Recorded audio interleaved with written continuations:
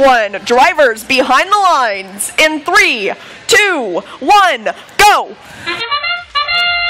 And at the start of the first match of our playoffs, we have Team 4414 High Tide Oak. They missed that last cone.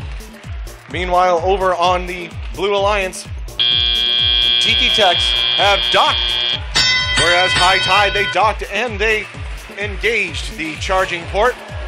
Team 4 just vaulting over the charging station. Looks like they're playing defense in the Blue Alliance zone. 1138 Eagle Engineering. Oh, they're playing defense against High Tide.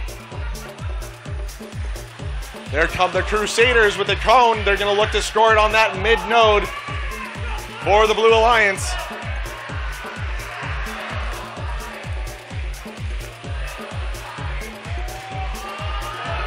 There, Eagle Engineering playing some very tough defense against Team Rembrandt.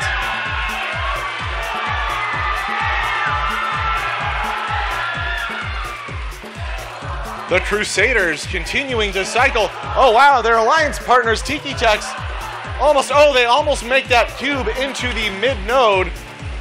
Meanwhile, over on the Red Alliance, we have Rembrandt. They're looking to score that cone, and they make the link.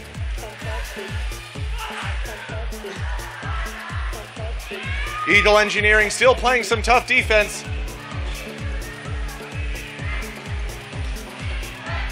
The score is 97-33. Crusaders scoring another cone on the mid-node in the co-op grid. And they're getting a cube. They're going to score that in the mid. Hopefully get a link there. Then they do. There's Team Rembrandt. And followed up by High Tide scoring 2 cones in the co-op zone of the Red Alliance. Tiki Techs looking to score a cube in the mid-zone. They do. That's 2 links for the Blue Alliance. We've got 1, 2, 3, 4, 5 links for the Red Alliance.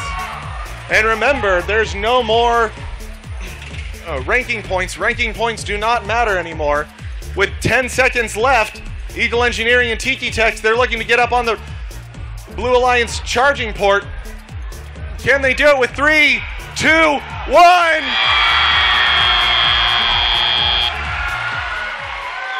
Alliance with a score of 142-95. Upper bracket round 1, match 1, not semifinals. Apologies.